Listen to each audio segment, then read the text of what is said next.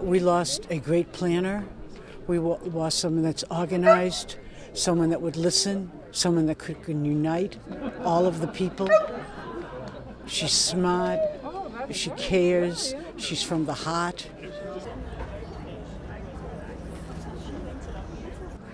Yesterday, I was even sadder, but I'm really sad. I loved Elizabeth Warren, and I wanted her to be our first woman president. I'm saddened. I think she would have made the best president by far. And I think that she's run an awesome campaign, and I hope that she does it again. Sad.